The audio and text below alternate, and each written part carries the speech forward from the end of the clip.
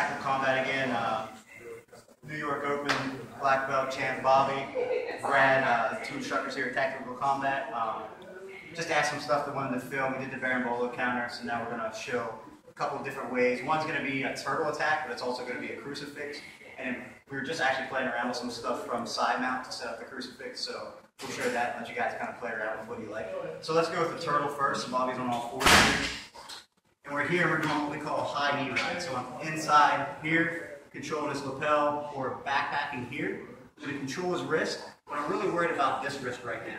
So from here, I'm going to open up, I'm going to step my foot, and sweep it back. Now from here, I hook with my back foot here, and I'm going to push off with this one. I'm going to feed his lapel back to my backpack. This hand's still here. Now I'm simply just going to shoulder roll over top and kick this leg here.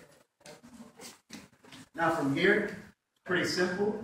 I can either come here and finish, or I can start here, hooking, bring my foot back. I can attack an arm bar, here, collar choke, behind.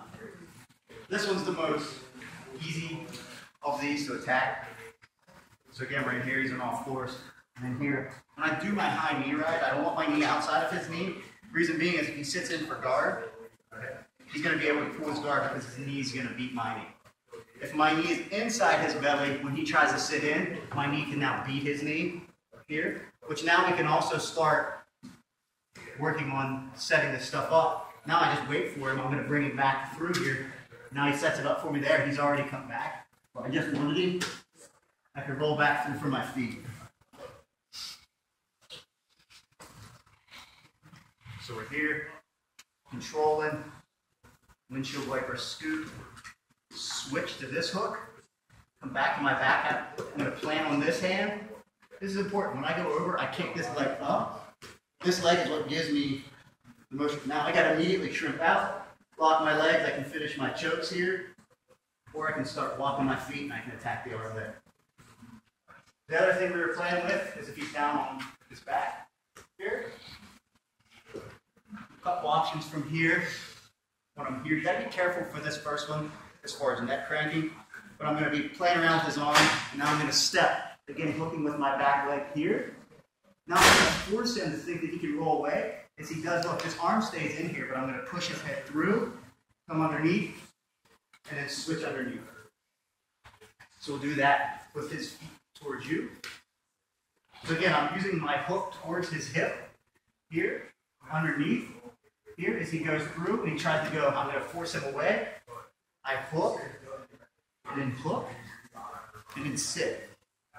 Now it's giving me his lapel here. The other option that we can do from here is right from here. He's up here. The way we like to take the back at this school, I'm going to go here. I'm going to punch here. Coming here, hooking.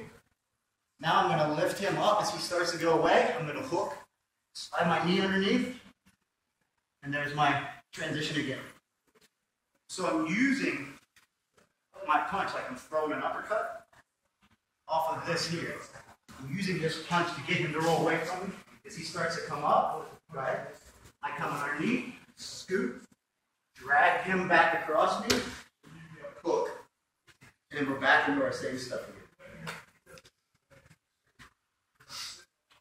So there's an attack from turtle, and then two from side mount. Hopefully you guys can play around with them. Like I said, there's last two we literally just thought about in the last 5 minutes. So it's up for you guys to play around.